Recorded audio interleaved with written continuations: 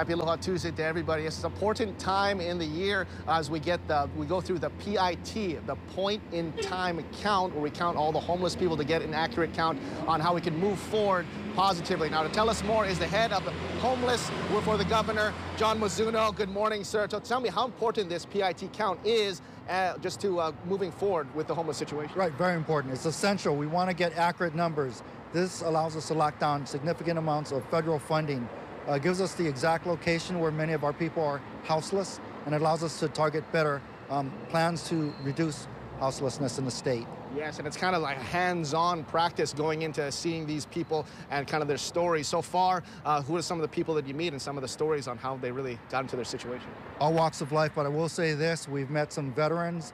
It's most difficult to see our men and women who are in uniform place their life on the line to defend our freedoms, and today they come back after serving several tours in war, not the same, and we want to help them become whole again. And so it's kind of emotional, but yes, veterans, many that may have a mental condition, and actually some that have an addiction. So we're seeing many different types of our houseless individuals here. Yes, it's sad and it's always shocking, especially to hear about our veterans who've done so much for our country and still they are suffering.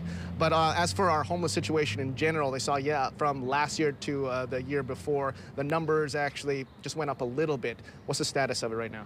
Not certain until the count's done. I will say this though, houselessness, homelessness is trending higher. If you take a look at the nation, it's gone up. And so we'll see how it ends. You know, I don't want to make an exact prediction on where it's going to end, but we have a lot of work cut out for us, I'll tell you for sure.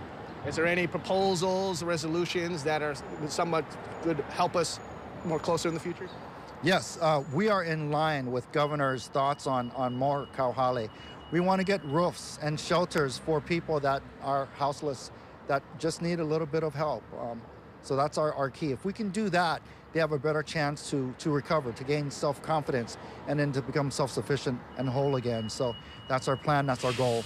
Awesome. Thank you so much, John Mizuno, for everything you do. Keep up the great work on this great count and the future of just helping out this situation. And right now, the count's going on, an important time throughout for the year. The point-in-time count is happening right now across the islands. We'll have more information on our website at kh12.com.